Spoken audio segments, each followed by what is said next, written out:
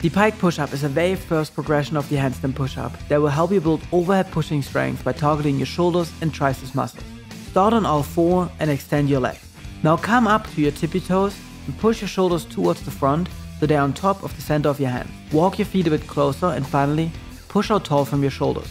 Let your shoulders naturally slide out of elevation during the push-up, and whilst it is recommended to keep your elbows tucked by the body to prepare for more advanced drills, you can allow them to flare out as comfortable until around 65 degrees.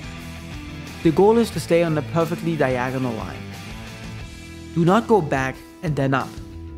Do not arch your back on the way up. And do not keep more weight in your feet than you keep in your hands.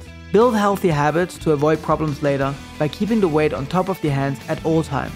Do not lock out, looking at your feet and pushing your shoulders into flexion.